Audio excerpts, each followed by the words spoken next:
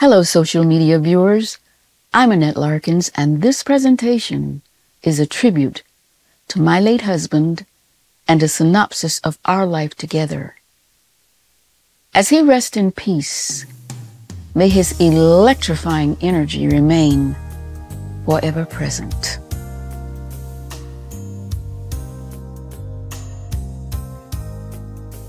Although 1933 may have been the worst year of the Great Depression, a bright light shone on April 23rd in the small town of Hawkinsville, Georgia, when Amos and Dinah Larkins welcomed son Amos Larkins Jr., the first of their 3 children.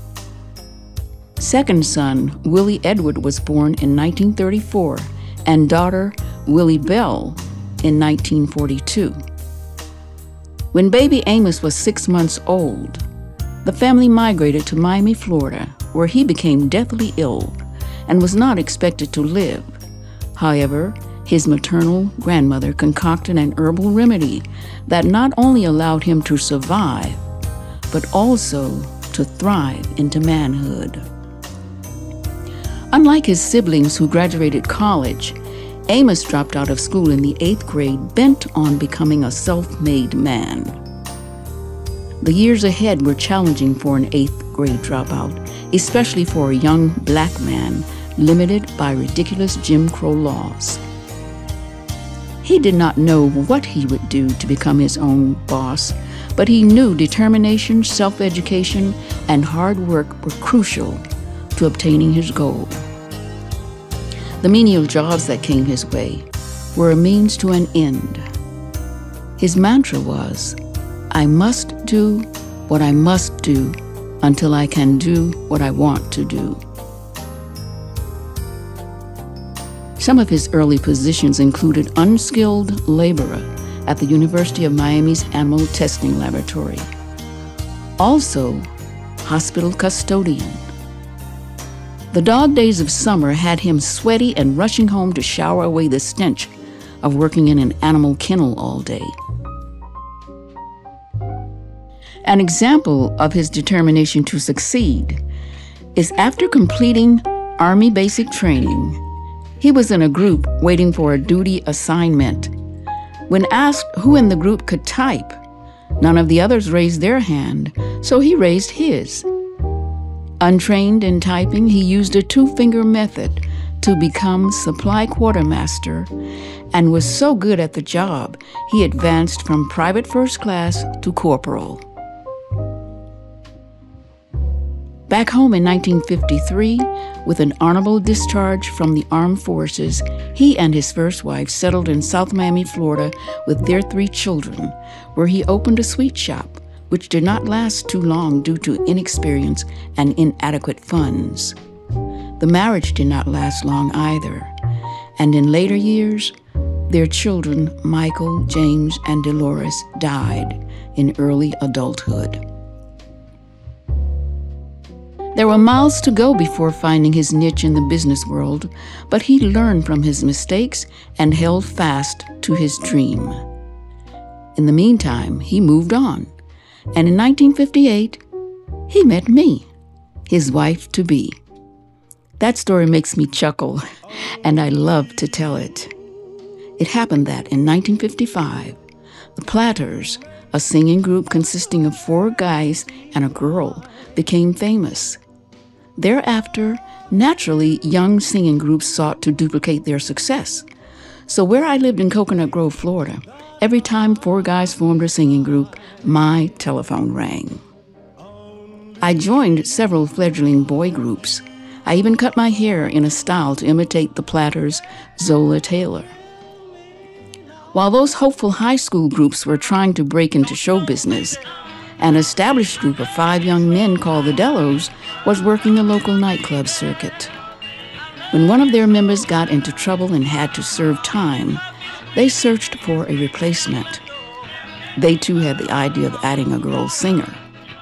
That is, everyone except Amos. He was dead set against the female troublemaker coming to break the group up. And since he was group manager as well as a member, they had to convince him to just listen to her, man. Since we had never met, he asked his sister Willie Bell, who was my classmate, to get my phone number. We arranged to meet at the Sir John Hotel in Overtown, Miami, where many black entertainers worked at the hotel's Night Beat Club and lived in the hotel's suites, unable to stay in white-owned hotels when performing on Miami Beach. Before he became famous, I met Flip Wilson and other famous stars there. But back to meeting Amos. The Delos sang a song that included the words, "Here comes Fanny walking down the street."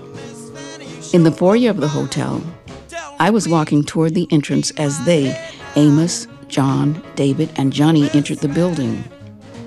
I sensed they were telling him, "There she is." When we were introduced, Amos said to the fellas, "You guys already know that she can sing. Let's set up a rehearsal." And that was that. No audition, just rehearsals. And I stepped into the role of Fanny walking across the stage like she was walking down the street before stepping into the background to harmonize. For whatever reason, I never took a photograph with the group, but I did have a matching pink vest and black skirt to match the guys' costumes. We were married 6 months after meeting. And his prediction came true about a female breaking up the group, because even though I was not a troublemaker, our plans as husband and wife did not include the Delos. When we met, Amos lived with his father, mother, and sister in Richmond Heights. Now a mixed community, but at the time, a Miami suburb developed by Captain Frank Crawford Martin, a white Pan-American pilot who was sympathetic to the plight faced by blacks because of racial prejudice and segregation in the United States. He developed an affordable housing community between 1949 and 1950 for black American World War II veterans. It was eventually complete with school, post office, church, and water tower. The distance between Richmond Heights and Coconut Grove is 16 miles. Because he did not own a car, Amos either caught a ride with someone he knew going that way, caught the bus, or hitchhiked. This mode of travel was a daily ritual, going back and forth. But Cupid's arrow had so pierced both our hearts that it had to be done. We later laughed about his aching feet. He wore shoes that were aesthetically pleasing to the eye, but were too tight for comfort and caused excruciating pain. So late nights, when his ride would take him only so far, causing him to walk the rest of the way home, he would remove his shoes. Finally, there was a vacancy in the apartment building where my mother and I lived, so he and John Shaw, lead singer of the Delos, became roommates. John moved out when we married. Each guy in the group had a day job. Amos worked with his Uncle Ed at a metal shop. But money was not plentiful, and saving for the future was not feasible. We put our heads together and decided to become a domestic couple. This alleviated paying rent and cut down food expenses. Our third and final job as domestics allowed us to experience another thing we had in common.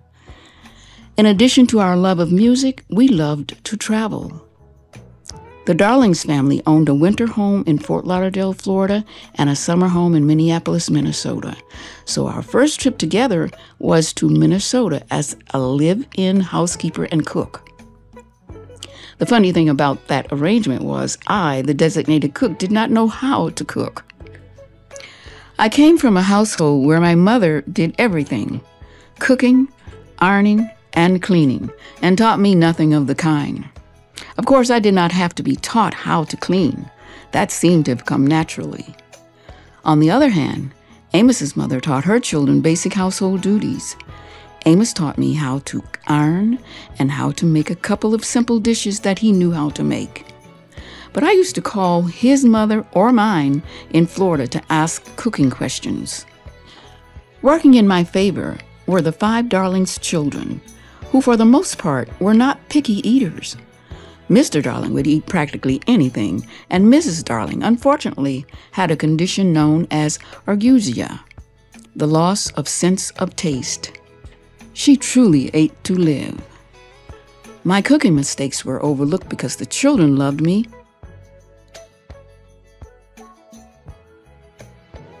And Mrs. Darling said I was a smart cookie because I was always teaching them something.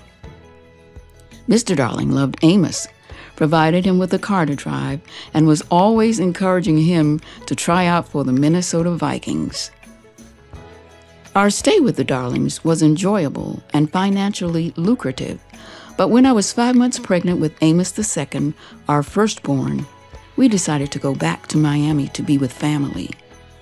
We stayed with Daddy and Mama, Amos's parents, and Amos worked in a shoe repair shop.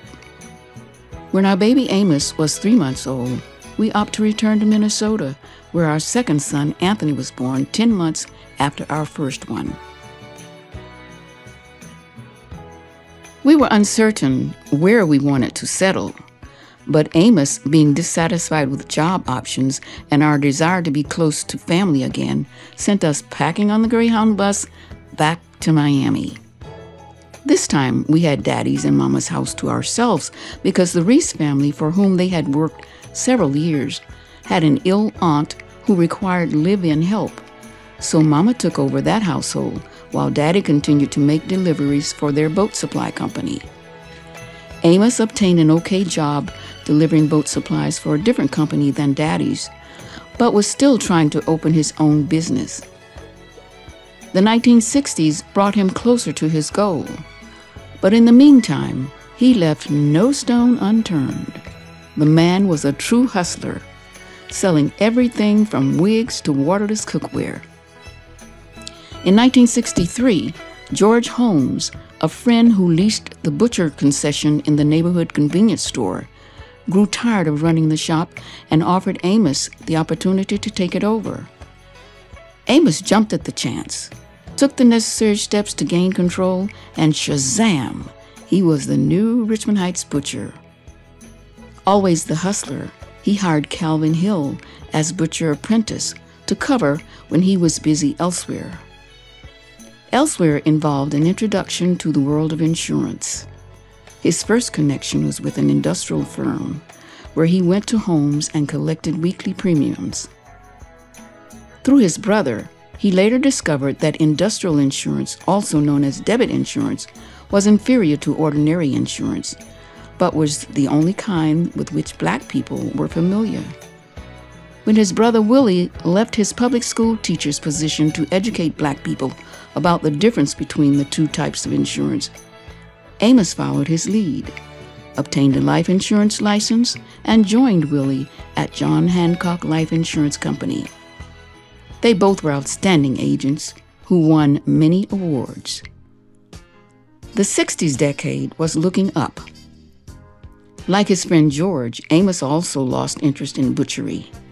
He opened Larkins Agency and became an insurance broker, selling policies from different companies to accommodate his clients' needs.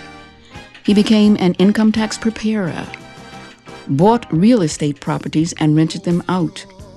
He created a diversified business using Larkins Agency as an umbrella under which various entities flourished.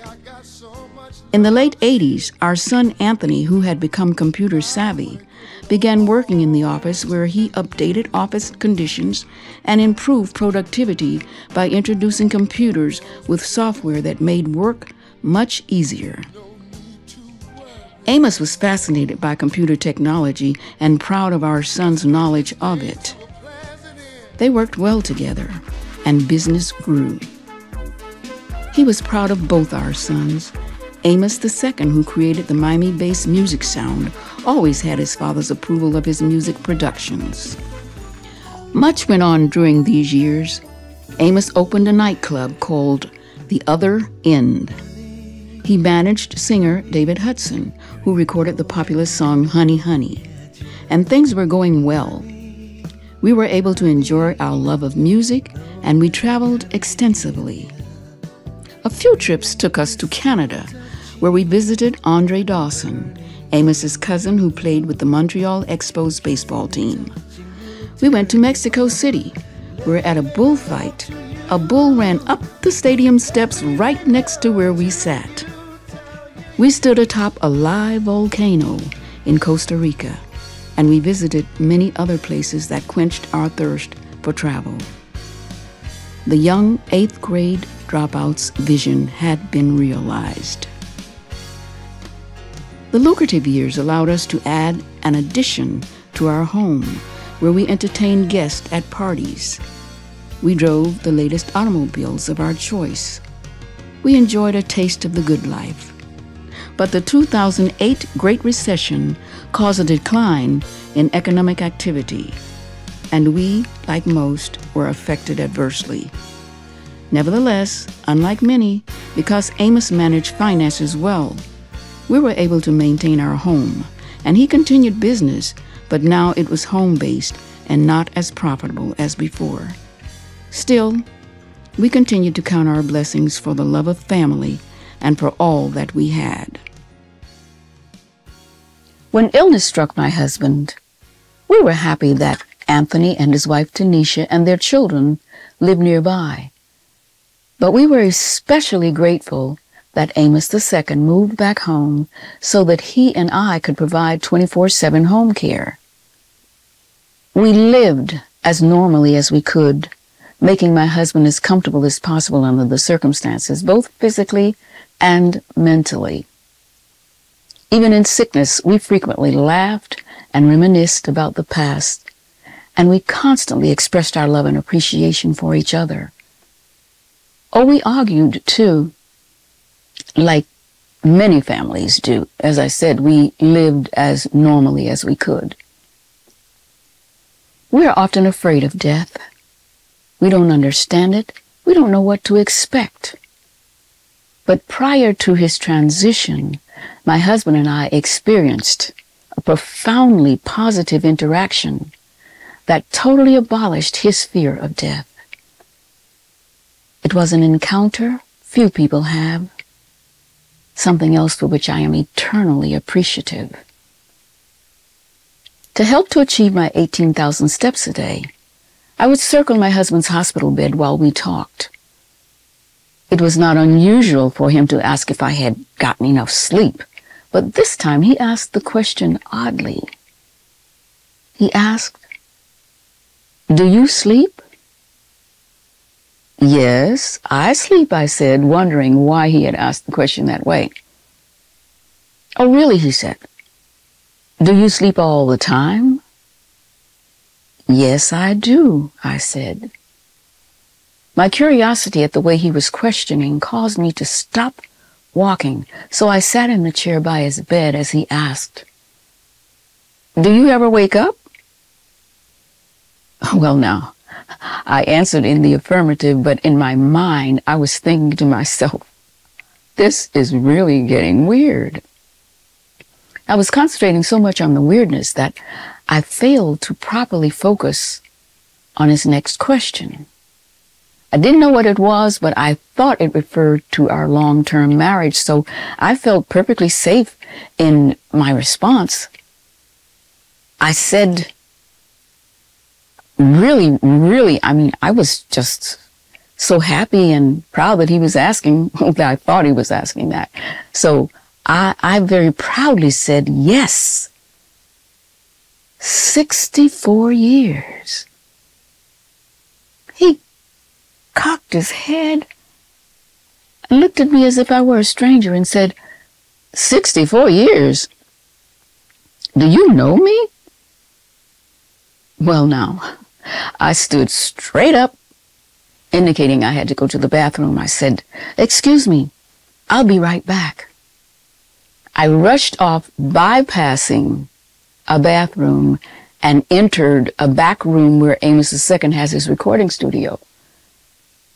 When I reported to him what had happened, we just looked at each other puzzled, not knowing what to think or what to say. So finally, I said, "Let me get back to Daddy." As I approached his bed, I asked, "Are you okay?" Yes, I'm okay, he said. I'm just trying to figure out about these 65 years. He said 65 instead of 64. I said, oh, just dismiss that. I misspoke. You have other questions, so go on. Ask them. Now, at this point, I didn't know if he saw me as an angel at the gate or what. I knew that he did not see me as his wife.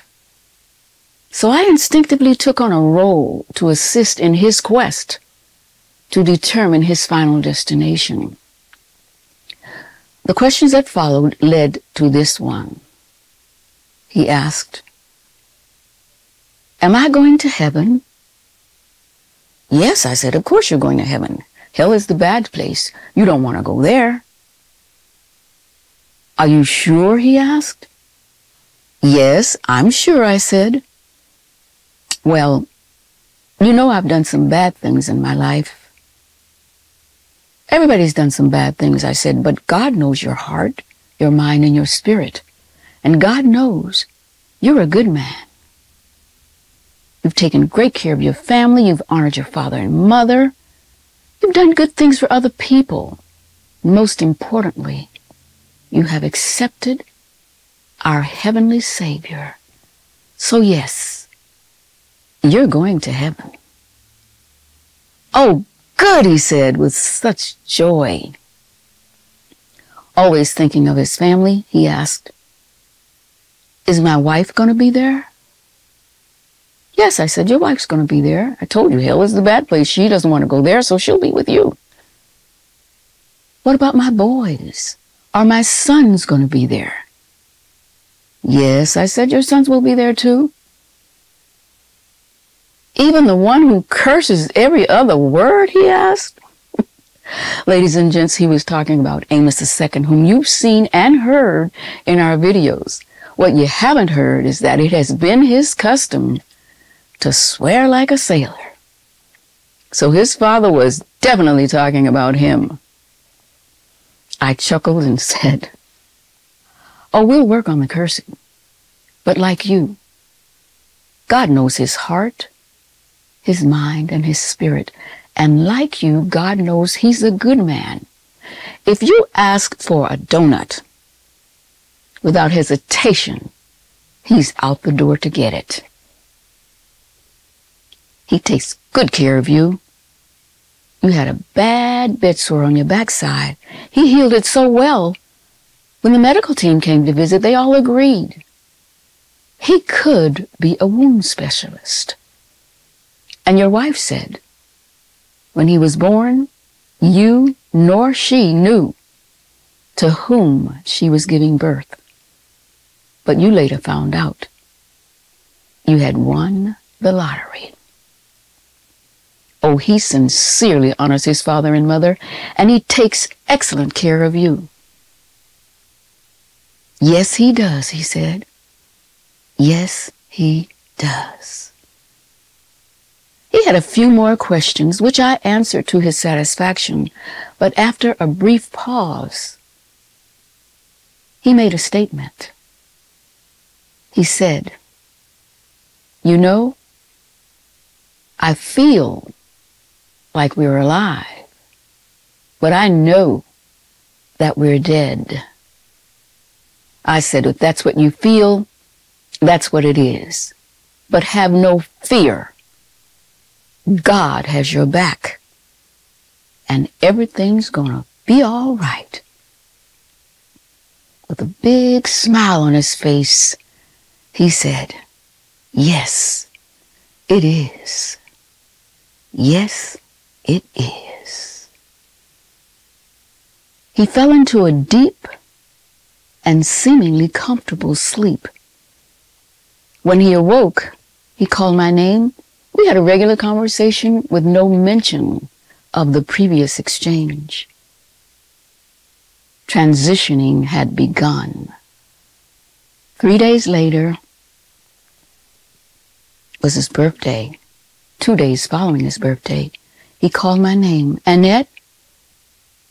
"Yes, honey," I answered. "I'm tired." I said, I understand. Then, remembering his recent birthday, he shouted out, "And I'm 90 years old!" With that acknowledgement, with that declaration, we knew he was ready to cross over. 4 days later, Amos II stood to the right of his father's bed, stroking his chest. I stood to the left, caressing my husband's forehead. Anthony had told his father earlier that he loved him and that he and his brother would take good care of me. The attending nurse softly announced, "He's gone." I nervously asked, "Are you sure?" "He looks like he's still breathing." With that, my husband inhaled deeply, then exhaled.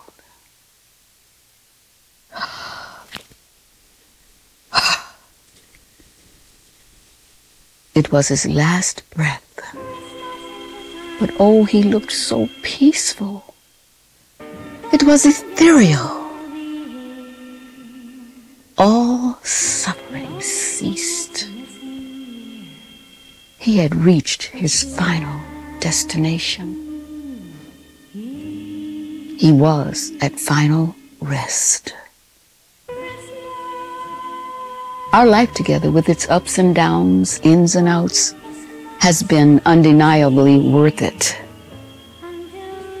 As I reflect on our life together, I'm reminded whenever anyone would say to my husband, "I'm your wife's #1 fan," he would always say, "No, I'm my wife's #1 fan." People all over the world, he was. My king never denied me anything, and I am so thankful to have been his queen for 64 years. Ooh. Endless love?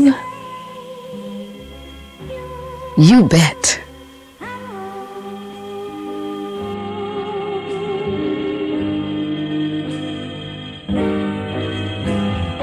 Ringing bells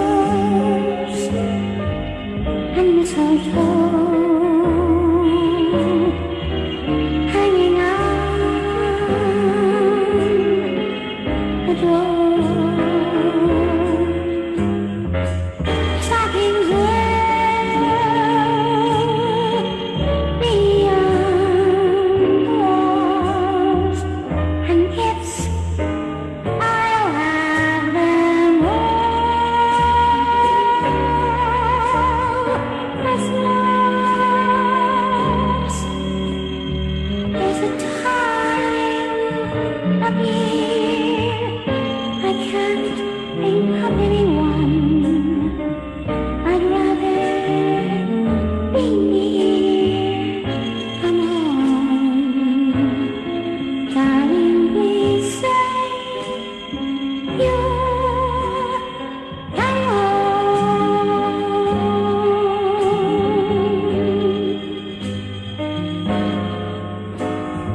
Darling, please say you're